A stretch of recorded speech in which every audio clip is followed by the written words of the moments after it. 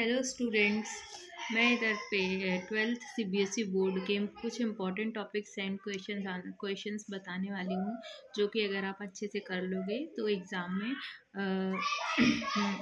70 में से 60 मार्क्स आराम से आ सकते हैं आपके। अभी भी 1 मंथ है, for that you have to study hard. अभी आप पूरा बुक नहीं पढ़ सकते, बस important he topics and questions कर सकते हो, तो for that I am help. तो आपको ये NCERT बुक प्रेफर करनी है, दिस इज फिजिक्स NCERT। इसके मैं कुछ पेजेस बता रही हूँ, पेज नंबर एंड टॉपिक्स है, और उस टॉपिक से आपको न्यूमेरिकल MCQs या डेरिवेशन जो भी होगा तो वो मैं आपको बता देती हूँ। For that now firstly electrostatics, in that is on page number 27 page number पे 1.11 जो टॉपिक है the field on dipole, that is important topic. Page number 28 for points on equatorial lines, and ये एग्जांपल है जो 1.11 2-3 marks का है ये, तो इसको आप अच्छे से कर लीजिए। पेज नंबर 38 पे field due to uniformly charge infinite plate, ये भी। और जो एग्जांपल है 1.13 वो 2-3 मार्क्स में आ सकता है। पेज नंबर 54 पे potential due to a point charge, ये भी 2-3 मार्क्स पे आ सकता है। And page number 55 to 56 MCQs, potential due to electric dipole, ये भी। Now page number 74 12.12 the parallel plate capacitor, this is very important.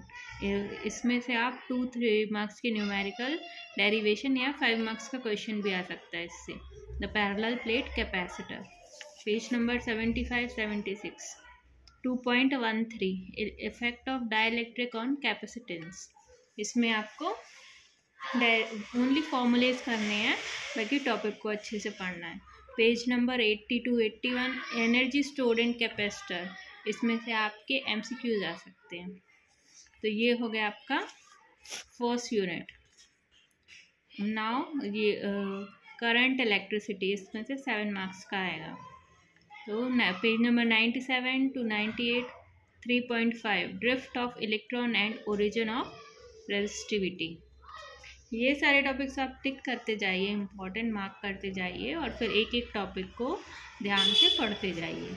Now page number 99 पे example 3.1 3.2, page number 100 पे 3.2, page number 116 to 118 example 3.6, page number 118 पे 3.7, and page number 118 to 119 3.14 Wheatstone bridge, this is very important. Wheatstone bridge, इस पे 5 marks का question आ सकता है, numericals भी आ सकते हैं, मेनली न्यूमेरिकल ही आए। Now magnetic effect, in this बायो-सैवर्ट्स law 4.5 and 4.6 magnetic field on the axis of circular current loop, इसकी equations. Then ampere circuital law, page number 147 4.7 topics, ampere circuital law. Then example 4.8, page number 151 to 152 4.81 solenoid, only formula, no derivation। ये सारा experience के base पे और अभी तक के जो क्वेश्चन पेपर्स आए हैं उनके बेस पे मैंने ये पूरा रिसर्च करके क्वेश्चंस निकाले हैं, topics.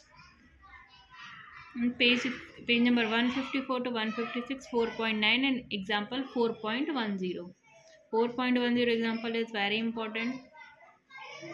157 and 158 talk on rectangular sheet, 3 से 5 मार्क्स के क्वेश्चंस आएंगे इसमें से। Page number 162 163 magnetic dipole movement of revolving electron, 163 to 165 4.11 moving coil galvanometer. इससे 2, 3 और 5 मार्क्स के क्वेश्चन आ सकते हैं। और इसके बाद example number 4.13 then electromagnetic induction and AC, इसमें से 8 मार्क्स का आएगा। Page number 212 6.6 motional electromotive force EMF, 212 to 213 page number. Derivation and numerical example 3 से 5 मार्क्स का आएगा। AC generator page number 226 example number 6.11। Page number 234 to 236 7.2 AC volt applied to resistor capacitance 7.4 AC capacitor inductor and this one is important AC applied to series LCR circuit phasor diagram solution 7.61 7.62 7.63 these all are important and after that electromagnetic wave उसमें से 3 marks का आएगा। उसमें से आप 9 properties and application of x ray infrared rays characteristics and properties of EM waves of various frequencies ये इतना आप इसमें से कर सकते हो।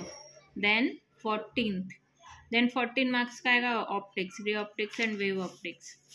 उसमें से आप 3 से 5 मार्क्स का टोटल इंटरनल रिफ्लेक्शन तो आना ही है, तो ये टॉपिक आप बहुत अच्छे से कर लीजिए। 9.5.2 reflection by lens, then 9.6 10.5 interference, 10.61 single slit. Brewster law इस बार कोर्स में नहीं है। तो स्टूडेंट्स आगे के टॉपिक्स मैं अगले वीडियो में बताऊंगी। अभी के लिए आप इतनी प्रिपरेशन कर लीजिए। Thank you.